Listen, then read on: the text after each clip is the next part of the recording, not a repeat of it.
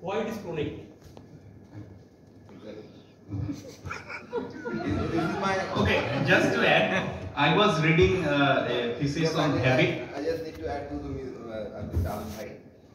You mentioned that the drug addiction is a chronic disease. Why is not the causes the chronic disease? Okay, so first of all, if you read the definition of habit, and like we all develop a habit, like brushing your teeth and all those. So first you create a signal or cue, then you create a habit or routine, like every day morning I'll get up and brush.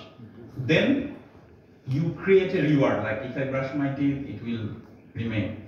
So the habit you create, it takes 66 days in your brain and it doesn't remove. Like if I develop a habit of seeing porn, so it will remain. Even if I want to remove, it will remain in your brain somewhere and sometime it will pop up. So that's why it was being told it's a chronic disease. But still, our expert Huanwei is there. I know he can also add more. Thank you, sir. It's chronic. We can ask other questions. Why diabetes and hypertension is chronic?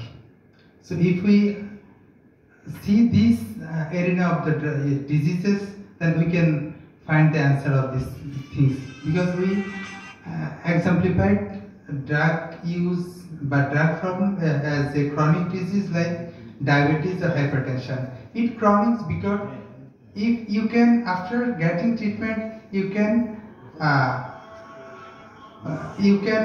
actually get cured, maybe get cured, or you can be actually in a stable position. But if you just can't remain or can't actually, if you can't stay in this like this at this stable position, then the environment, if you just interact with the environment, if you actually don't have any